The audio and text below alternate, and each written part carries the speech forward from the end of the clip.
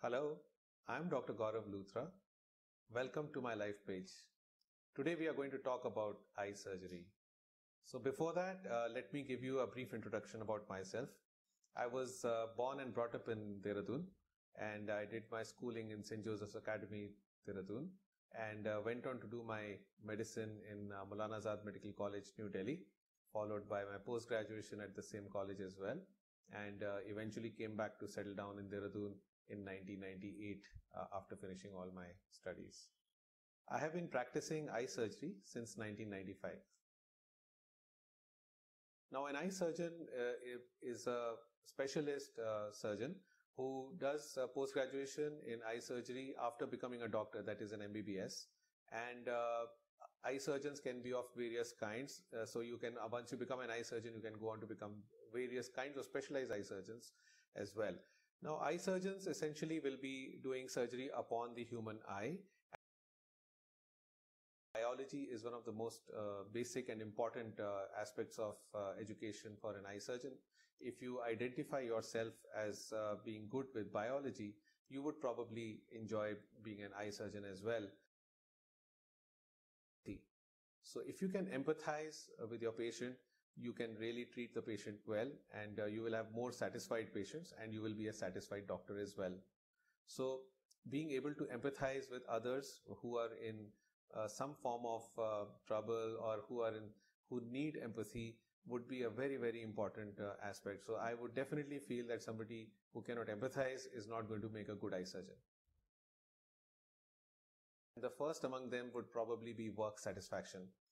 When you're an eye surgeon, you have the chance of making a difference to somebody's life. You can give them the gift of sight, and that probably gives you the biggest satisfaction that any other form of occupation would be able to give you.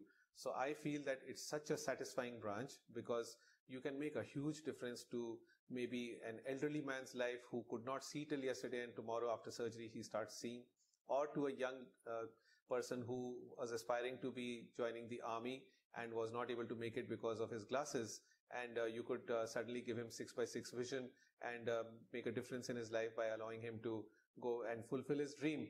And just like that, maybe a young girl who aspires to get married and finds glasses to be an obstacle in her matrimonial prospects, and you can make a huge difference and allow them to pursue their life as well. So I think it's a very, very satisfying field to be in. That it's very equipment intensive and investment intensive. So as I said before, technology is an integral part of being an eye surgeon. Now, technology always comes at a cost. So industry spends billions of dollars in research when they develop new equipment, and they all come at a very huge cost. So from an eye surgeon being just equipped with a few small instruments 20 years back, today eye surgeons have to be equipped with a huge number of laser surgery equipments and microscopes and devices, plus huge infrastructure costs. So it is amongst the most intensive fields in medicine as far as investments go. Wake up in the morning at about 6:30, and first thing for me is to go for a game of tennis, which is one of my passions. And I usually play tennis from about 7 to 8 a.m., come back home, do some of my my work, which would include answering emails and setting my priorities for the day, maybe transferring some kind of the day's plan to my staff in the hospital on email or on their messaging systems, and ending up with having my breakfast, getting ready, and reaching work by about 10 a.m. And once I'm into the hospital, the day takes off even before I walk into my chamber. Right from the time you reach your parking lot, you could be caught up by the staff or maybe some patient who's been waiting to catch you. And once you get into your the OPD, life just takes off, and you don't know how time flies. And before I know it, seeing my patients and handling responsibilities between being a doctor, an entrepreneur, and managing my hospital, I divide time between all these things. So it's a non-stop process for about 6 to 7 hours, where I am rushing through seeing patients and handling emergencies and doing a lot of other hospital-related work. And before you know it, you don't feel hungry at all through the day.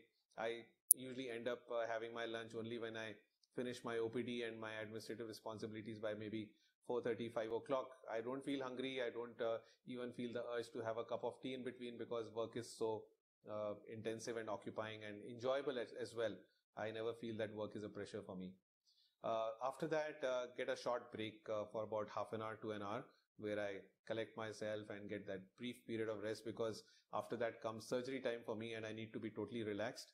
And so about an hour after I finish my OPDs and have my lunch, I'm all set to go for surgery. Now, being able to help patients with newer and newer techniques of surgery.